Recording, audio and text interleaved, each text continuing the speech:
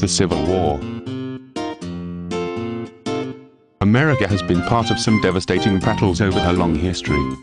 World War I and World War II were tremendously difficult conflicts and ones that taxed the nation's resources to the maximum.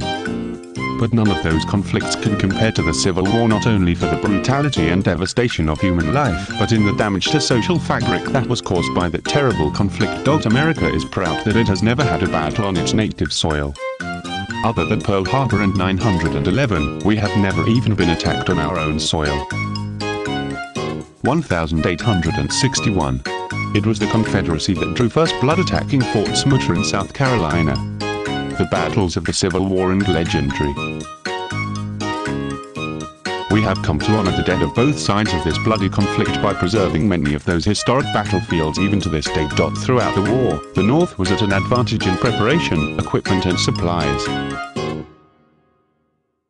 But General Lee, who commanded the Confederate Army, was a brilliant strategist, and the battles often resulted in massive casualties on both sides.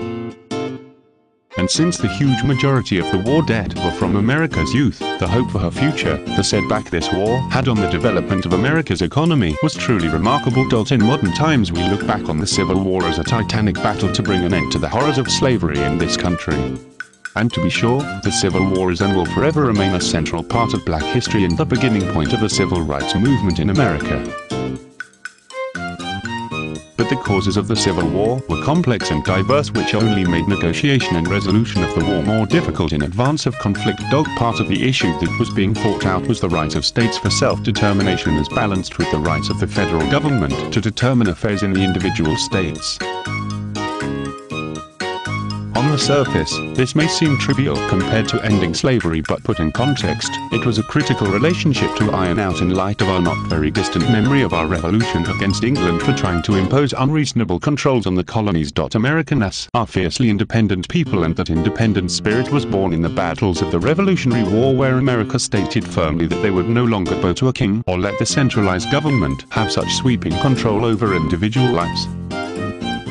But it was the moral issue of slavery that made the Civil War such an emotional issue, and one that caused people to fight with such ferociousness to defend their side.